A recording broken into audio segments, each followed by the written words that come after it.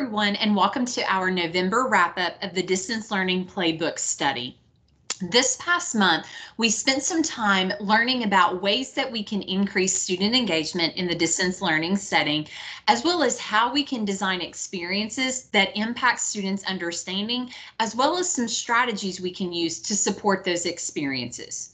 For this video, we have two success criteria. The first is that you can make connections from what you read this past month or what you heard in our synchronous meeting to our provided highlights. And then two, that you can explain the expectations for completing the last month's topic in Google Classroom. So let's start with that first success criterion, that you can make connections from what you read to our highlights from Module 6 and Module 7. Module 6 was all about engaging task. And we know that in the distance learning setting, even more so than face-to-face, we have to consider student motivation. We know that that is a factor. So when we design tasks, we have to keep elements in mind that will increase their engagement and their motivation to complete those tasks. So Module 6 starts out talking about the three levels of engagement.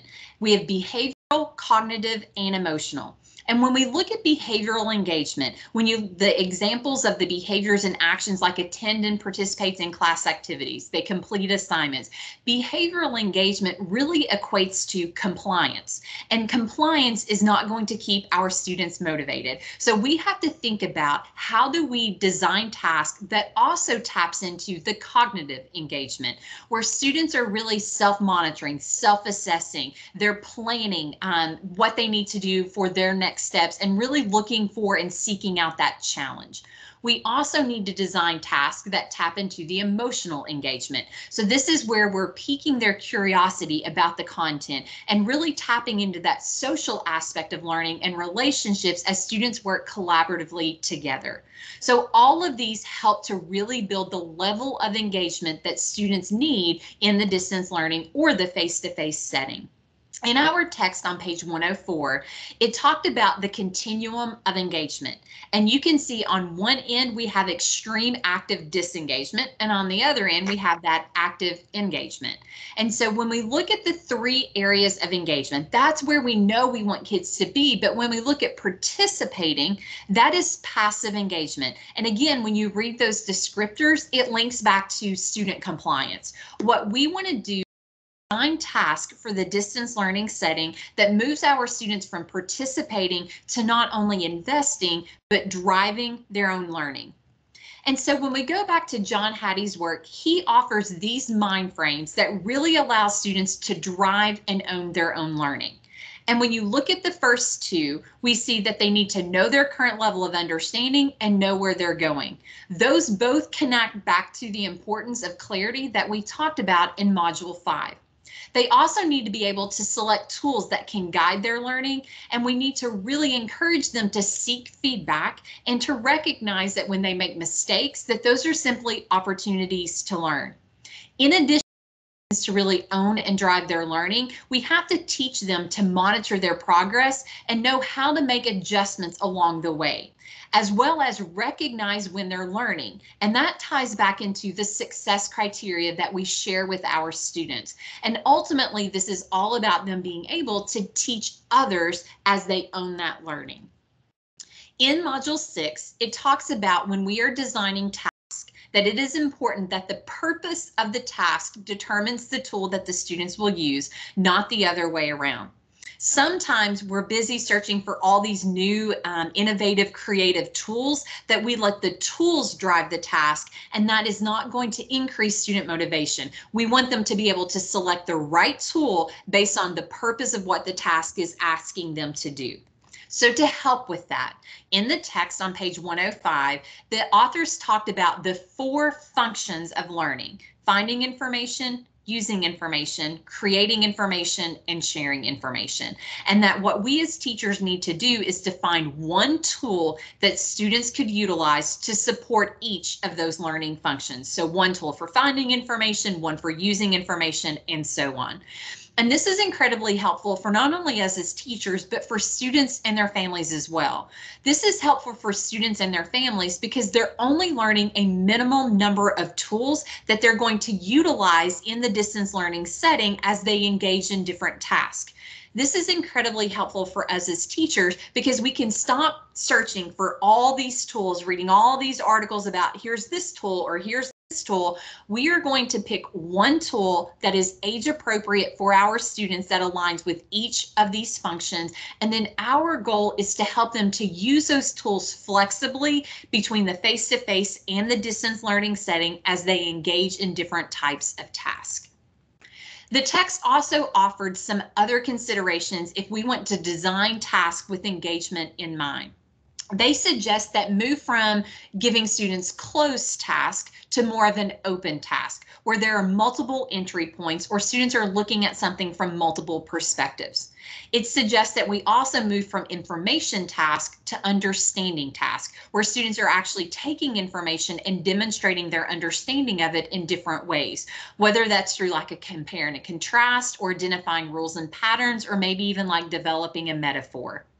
They also suggest moving from a telling task, so telling students what they need, to more of an asking task, where we allow students to try out their ideas to really get a sense of what works and what doesn't work. Let them do that first before we then give them more information.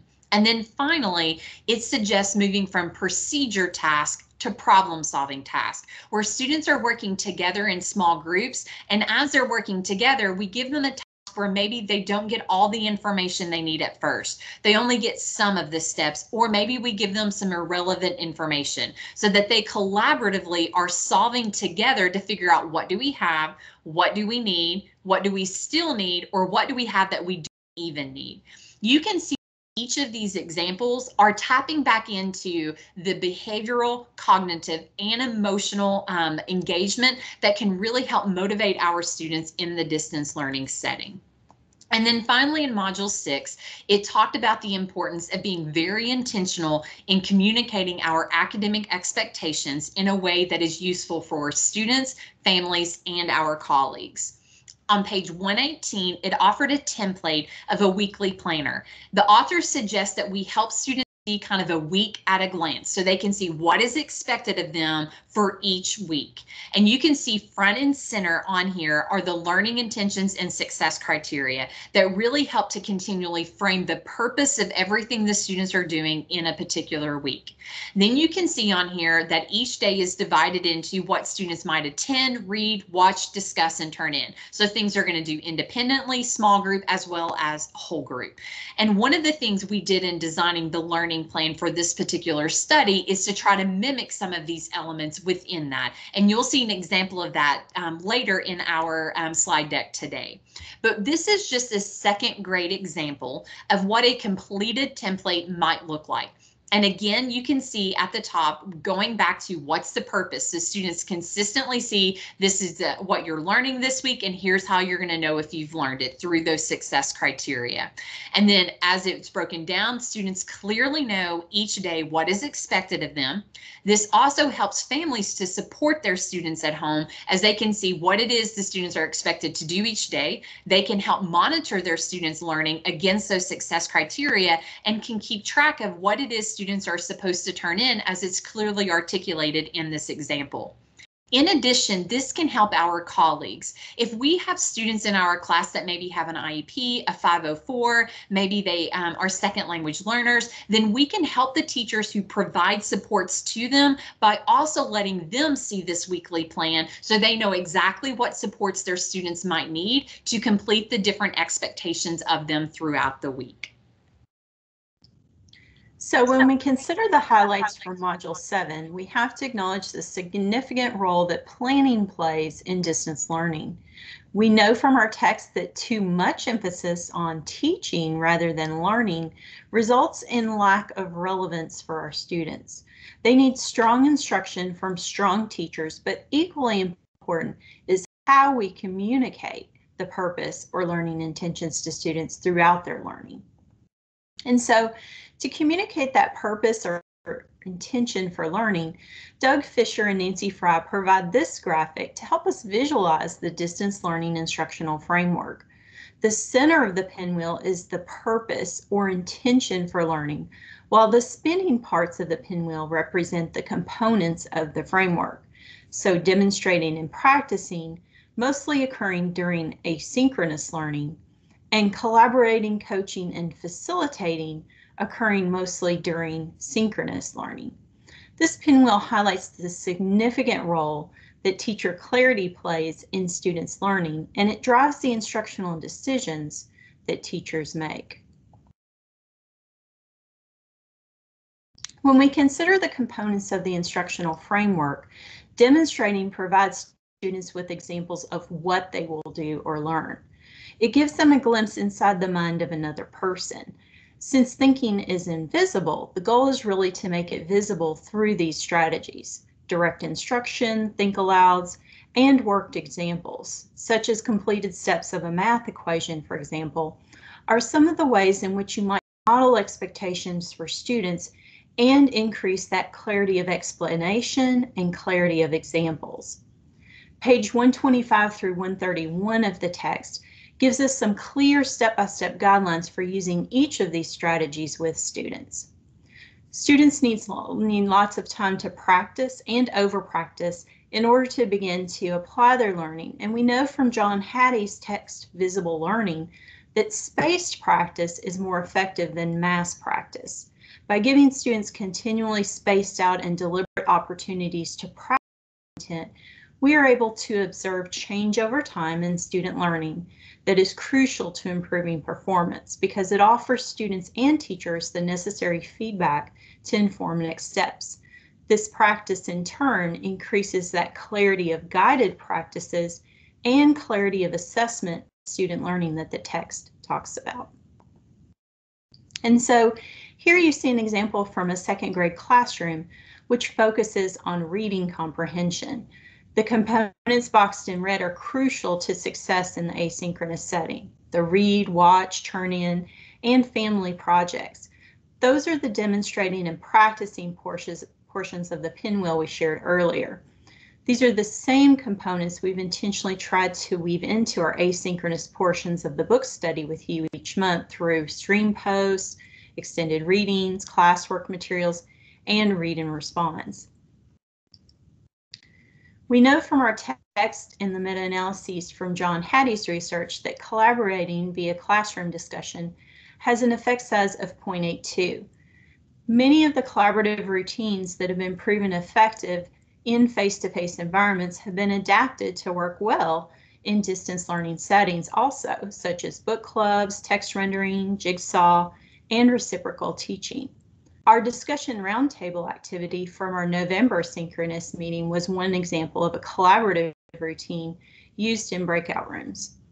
These routines provide opportunities for students to engage in oral or written dialogue with their peers and prove to be effective as students interact with content, reflect on their own thinking, and are exposed to the varying perspectives of others.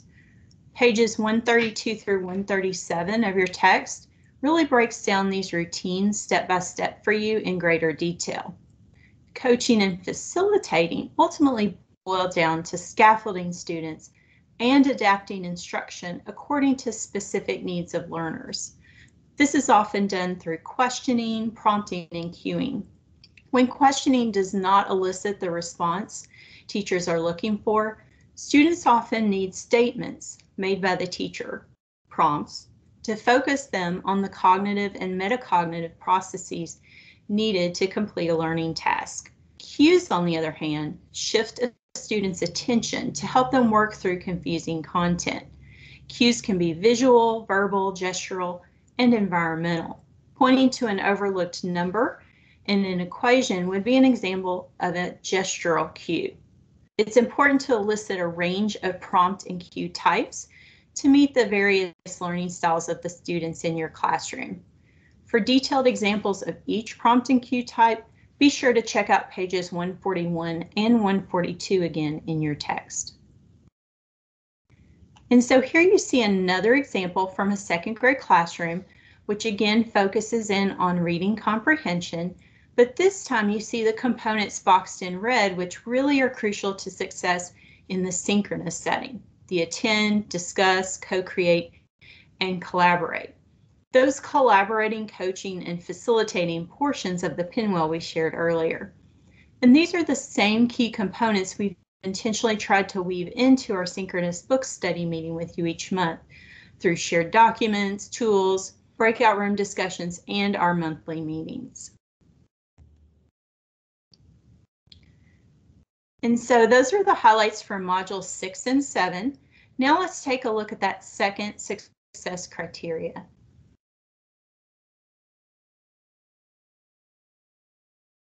In the month of December, we will be focused on feedback and formative assessment in the distance learning setting, as well as ways to improve the schooling experience across all classroom settings.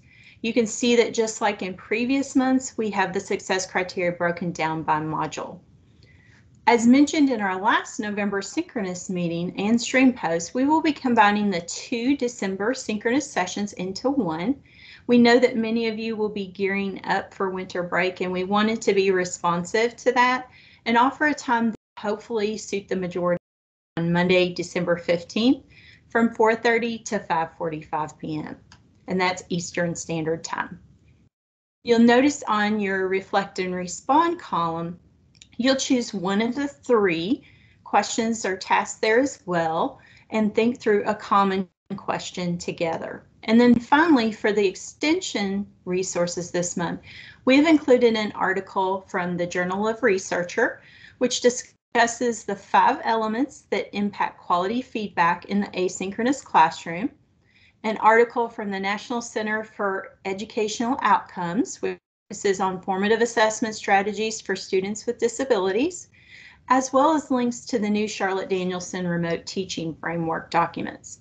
There you will find links to a teaching guide, self-reflection or self-assessment and reflection tool, and observation tool. We know that many of you currently use the Danielson framework as an anchor to your beliefs and practices in your current schools or districts. And so we think that you'll find these resources particularly timely and relevant to our current state as we move in and out of remote learning. And finally, if you have any questions moving forward, please don't hesitate to reach out to either of us. Misty and I are happy to share any resources we have or clarify any of the information we've shared throughout the study. Thank you for watching, and we hope that you found the content and resources from our fall books